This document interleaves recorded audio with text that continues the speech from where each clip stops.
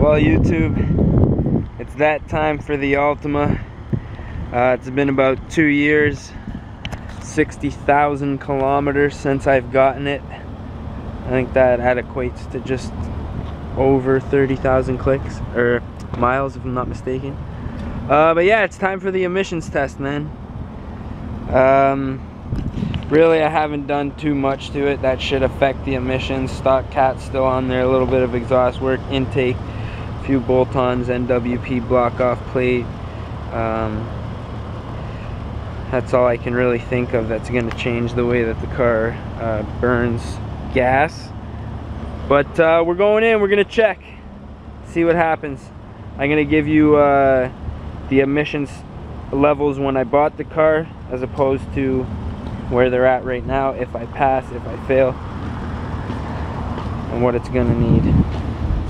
Well, today apparently was a good day for the Nissan. We came out, all passes. I didn't really know, I didn't expect it to fail, but I didn't know if it was gonna fail, you know what I mean? I beat the hell out of it out of these last couple years since I've got it, done a few things to modify it. I'm happy that I didn't upgrade the second cat.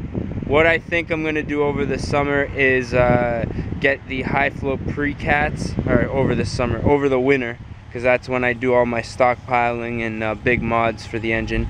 So I'm gonna do that probably over the winter. Get the Racing Line high flow pre-cats, and probably a a solenoid kit for the transmission. Just preventive maintenance. I don't want anything to happen to the tranny.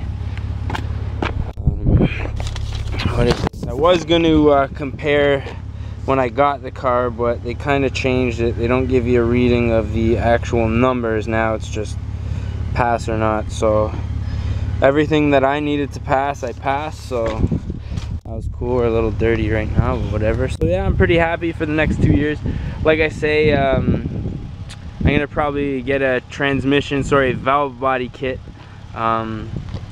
Is what I'm gonna get over the winter. Probably Racing Line high flow pre-cats. I was gonna go with headers, but I just don't want to have to deal with any check engine codes.